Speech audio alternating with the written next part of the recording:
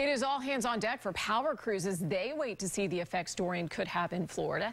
8 on your side's Avery Cotton is live for us in Clearwater tonight. And you spoke with the president of Duke Energy today, and I've got to imagine they are just watching and waiting with every track forecast that comes out.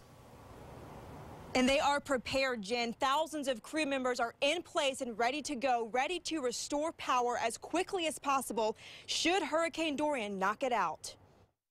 As Hurricane Dorian crawls closer to the east coast of Florida, power crews are standing by, ready to handle any kind of electricity outages that may come this way.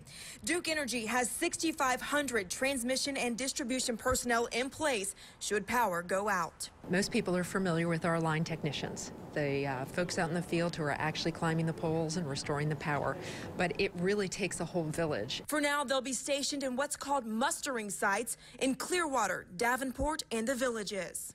As soon as the storm passes and it's safe, those wind speeds start going down, we'll then be setting up base camps for our crews closer to where the heaviest impacts will be. And those crews will start kind of moving in to those locations. And our local crews are getting big support from all across the nation. Duke Energy crews from the Midwest are also here in Florida ready to assist. Other power companies from as far as Canada are also on the way. And you know, it's not just linemen who are part of these crews. We're talking safety personnel, nurses, and fuel trucks, and many other people ready to assist and help out in any way they can. Live in Clearwater, Avery Cotton, 8 on your side.